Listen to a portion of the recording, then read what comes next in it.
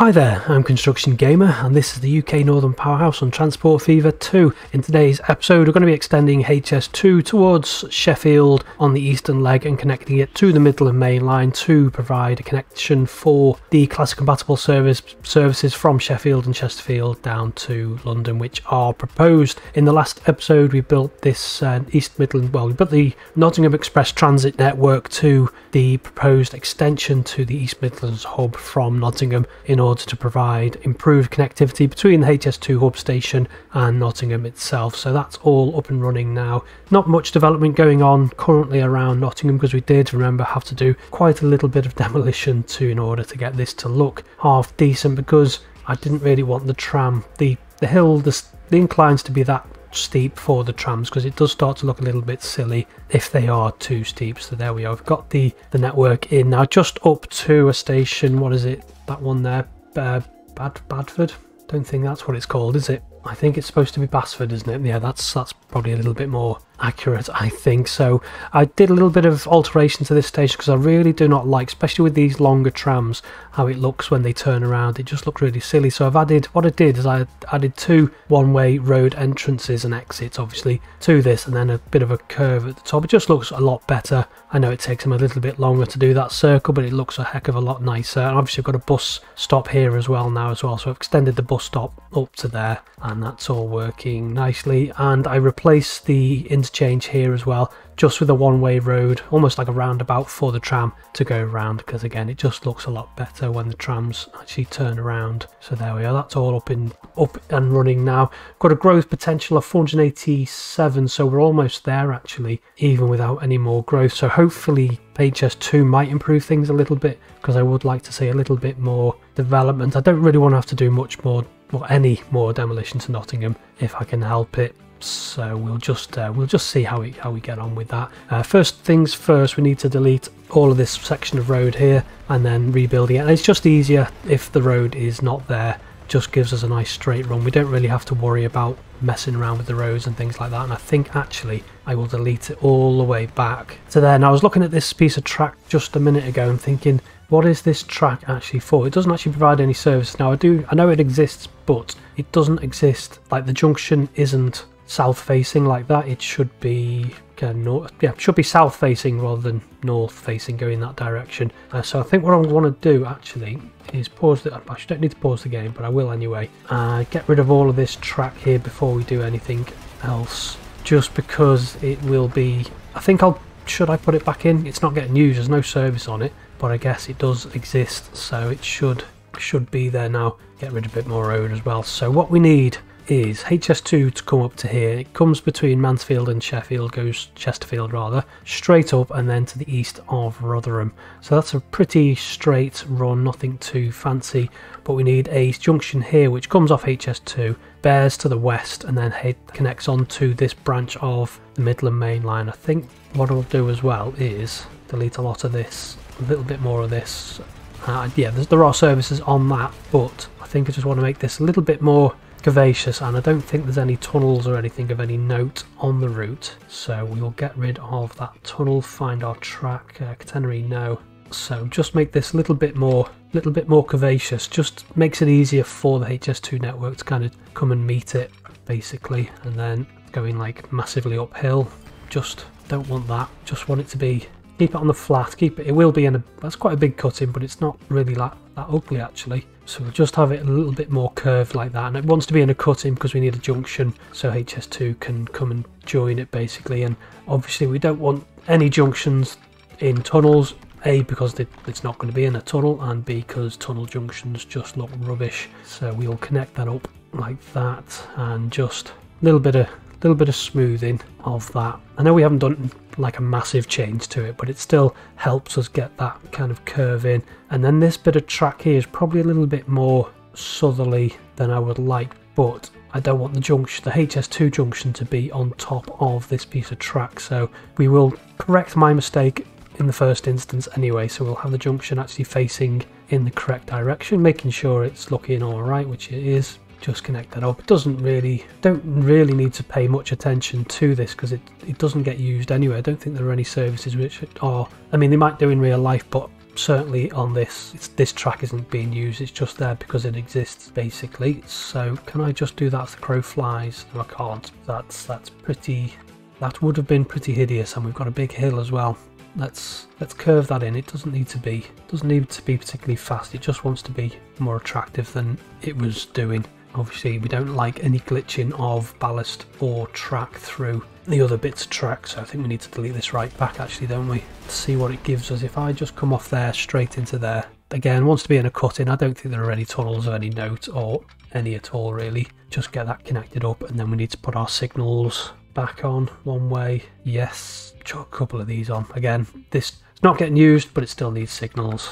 Is that looking? No, it's looking hideous. Let's try that again. Where were we? We're about here. Have I left two little tiny bits of track in there, and I've left one more. So let's try that once more. A bit more attractive, please. Come down, something like that. I don't know why it's. Might have just been a trick of the eye. I don't look like it was going down almost, but I don't think it is. It looks, that's a bit flatter, isn't it? That's nicer. So let's see if we can just hook those two up again, like so. And we do have a bit of a crevice there, don't we? A bit of a crevasse. Not to worry. Smooth some of this off, some of that as well. Don't really need to worry too much about it just yet. I just want a nice approach for HS2, make things nice and straightforward. So we're about here. I want to go to our HS2 track Mark 2, bring it right up, and can we just go straight across? Too much slope.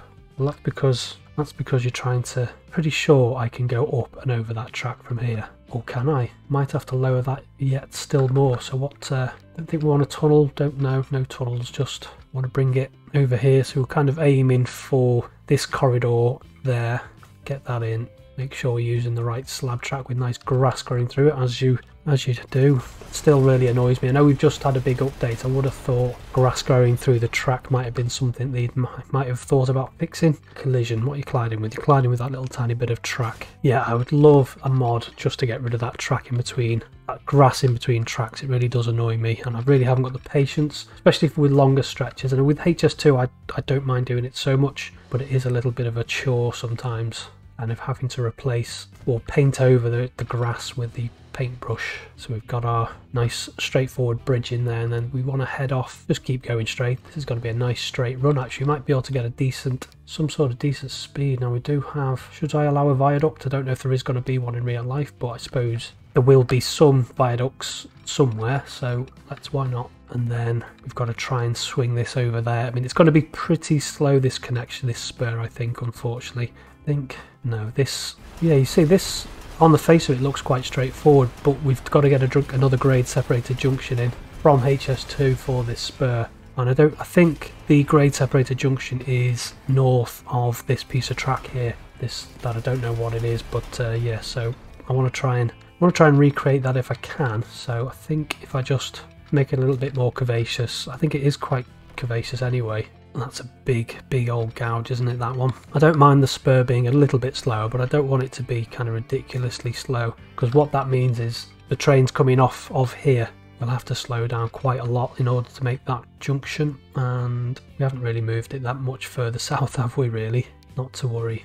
We'll chuck that on there, and then yeah, it all looks pretty hideous. I'm going to have to do a lot of terrain work to make this look half attractive. Don't think that track needs to be quite as low as it is, and I can get rid of that bridge again. I think it just looked a little bit daft if it was too low, basically. So we can bring this up a little bit more. So if we do this in two parts. Now I don't want to connect it to HS2, I just want to bring it round. Just want it to be obviously low enough so we can produce a bridge, but not so low that it just looks a bit daft. So I'm going to do this, get rid of that little bit there, and then connect this up, hopefully, to there. Collision. Left little bits of track somewhere, have I? I left two little bits of track that just kind of get randomly left for no reason. Good, so that's done. We can rebuild this little bridge here, and we want it to be the China Railway bridge, because that looks quite nice. And why are you doing it in two bits? You should just take the bridge which is next to you. Why does that look so weird? It hasn't produced a handrail on that side. It's because those tracks aren't joined up properly, so let's get those up so they're snapped together. That's probably better, isn't it? And then come down here, and we'll go for the one with the pillar, get that joined up, like so, and then we'll put this. Actually, this is for trains going up, isn't it? Southbound trains, so this isn't actually too bad if they are going a little bit slower, but obviously we don't want them going too slow. We do want a reasonable speed to give them a little bit of a head start as they kind of get onto HS2, and that's going up as quickly as it physically can, so this is going to have to come down in order to get that over the top of it. So if we bring that down as much as physically possible, we don't want a tunnel. It's the only problem with these kind of grade separated junctions. They look great, but they are, because of the scale of the map that we're working with, they do look a little bit bigger than they otherwise kind of would be if they were built to scale, if that makes any sense. So let's extend that out. I think we don't want to be going down, we just want to stay like that. That's fine. Then curve this. Can we make that a little bit quicker with roads? It's still pretty slow, isn't it? 50, 60, 70. We're getting, yeah, I think we're gonna have to have quite a slow corner. So yeah, 70. So from there it should start to be able to speed up as it connects onto there. So 70, and then it'll have to be a little bit more severe. Probably even, no, it is going to have to be severe from here, I think. I think we're going to have to go with about 60. I know it's quite slow, but we do want to be heading over in that sort of direction. Actually, we might be able to make it a little bit quicker. Something like 68. We will do 68, I think, and then we want a nice quick switch on here for trains exiting the HS2 network, so faster the better. Obviously, because if trains are coming along here and slowing down, they will be holding up the trains behind it, so we want that to be as quick as possible, and we'll extend that so we can start to slow it down. Bring that over there to start to come towards the Midland Main Line. I think it's the Midland Main Line anyway, because it's like multiple branches, isn't it, of the Midland Main Line.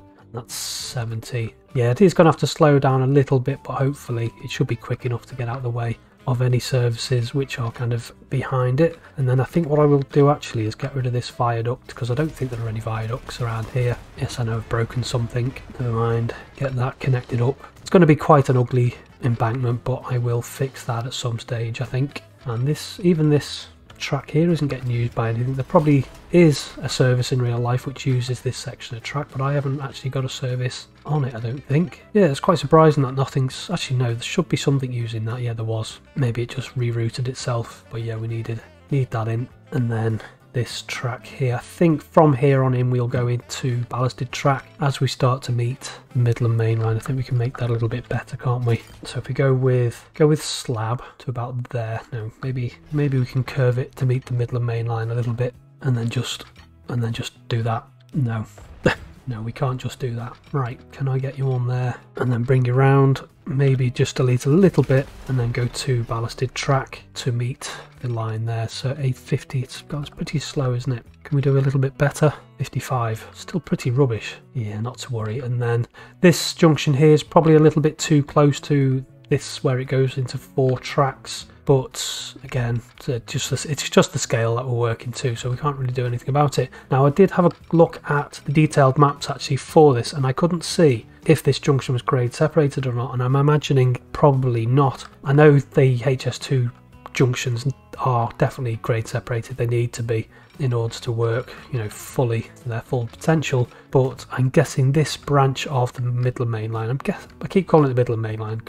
Someone will correct me if I'm wrong, but yeah, I'm pretty sure, looking at the diagram for this, that it is proposed that it's going to be a flat junction. So that's what we will do. We'll just have a flat junction in there, because again, it's not that busy anyway, is it? So it's not the end of the world if it is flat. It's not really causing any massive conflicts. It's not like around Crewe with the West Coast Main Line, where really, if it was a flat junction, it would create a conflict and it would completely destroy all of the benefits of HS2 for the classic network, in that it releases capacity for other services. So that's why I guess the grade separated junctions are more important around the West Coast Main Line than they would be on this, which has relatively few services. Probably helps to keep the cost down as well, because it's only going to be used by 2 trains an hour, possibly from Sheffield and Chesterfield, and then obviously onto HS2 and then all the way down south. Hopefully that's if they build the eastern leg. It's still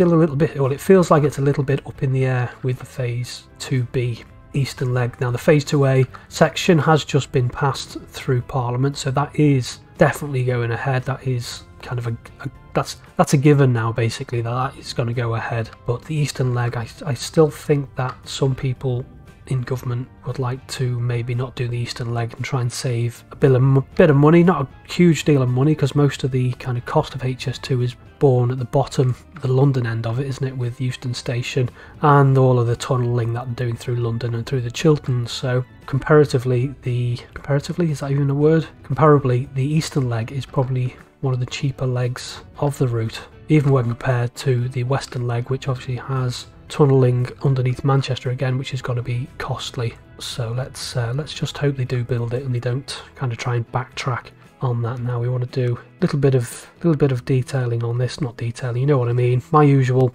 Let's just search. Got so many assets and things now, and I don't think the retaining walls have got their own section, so it's just a lot quicker to search for it. And now I want this to be -12, want it to be underneath the track, just want a little bit of an overlap. Do I want it to be 10 or 5? Just a little bit of an overlap with the actual bridge itself. And then what I normally do is just do like an overlap like that, just so that it merges in nicely with each other and gives you kind of some steps and looks better. I don't usually adjust the terrain because I will just paint that, but I'll just give this like a little bit of a supporting structure, because it just looks like it's just supported on the ground, which obviously it wouldn't be in real life. So just make that look a little bit nicer, a little bit more realistic. I know there's some bit of terrain glitching under there, but there's not a lot I can do other than using the paintbrush. And again, on this side, we'll just put a couple of like buttresses on there just to make that look better, and it does. So yeah, a little bit of support for the track. Have I done it on this side? I've done it on one side but not on the other. Just put those in there like that. I know it's not high detailing, but it just all adds to make it look a little bit more attractive and hide some of the glitching that you sometimes get like in there and there as well. Just bring that round. I'm surprised I haven't done that bit actually. Must have done a little bit of work on that. So we've got all that in place. Now we need to reconnect our roads up. So let's reconnect these, got a road bridge over. That should be more than high enough to get a road bridge in. So this is going to, what kind of road bridges have we got? It's going to be new, isn't it? Because obviously it's going to be a brand new structure. But I don't know if I'm a fan of, I subscribe to these for some reason. East Pavilion is bridge thick. Don't know if I'm a fan of them. They look a little bit too white. So I think I'll go with something like that. The vanilla one looks all right, I think. And then just have a curve. That'd be nice rather than a 90-degree bend. Bring that down, connect that up. That little bit there as well. Where was this actually going to? Somewhere over here. I've got like these two bits of road. So bring this down over here, straight across that track. We'll go with the older looking concrete bridge. I think that's quite high off the ground, maybe not quite so high.